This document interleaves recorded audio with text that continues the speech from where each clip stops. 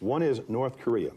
And you say that you, as president, would be willing to launch a preemptive strike against North Korea's nuclear capability. First, I'd negotiate. I would negotiate like crazy, and I'd make sure that we tried to get the best deal possible. But look, Tim, if a man walks up to you on a street in Washington, because this doesn't happen, of course, in New York, but if a man walks up and puts a gun to your head and says, give me your money, wouldn't you rather know where he's coming from before he had the gun in his hand? And these people, in 3 or 4 years, are going to be having nuclear weapons. They're going to have those weapons pointed all over the world, and specifically at the United States.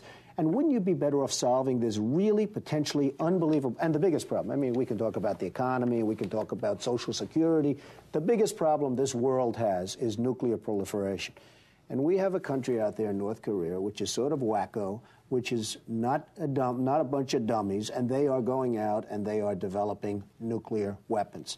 And they're not doing it because they're having fun doing it. They're doing it for a reason.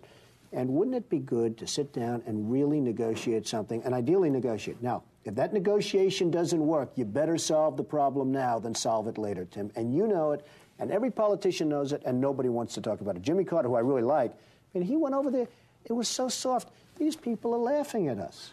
The former general of the Air Force, Merrill McPeak, the former Secretary of Defense, Les Aspin, said you could not launch a preemptive strike against North Korea because the nuclear fallout could be devastating to the Asian Peninsula. I'm not talking about us using nuclear weapons. I'm saying that they have areas where they're developing missiles. No, but taking out their nuclear potential would create a fallout. Tim, do you know that this country went out and gave them nuclear reactors, free fuel for 10 years? We virtually tried to bribe them into stopping, and they're continuing to do what they're doing, and they're laughing at us. They think we're a bunch of dummies.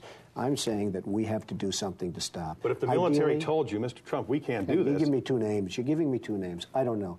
Do you want to do it in 5 years when they have warheads all over the place, every one of them pointing to New York City, to Washington, and every one of our... Is that when you want to do it? Or do you want to do something now?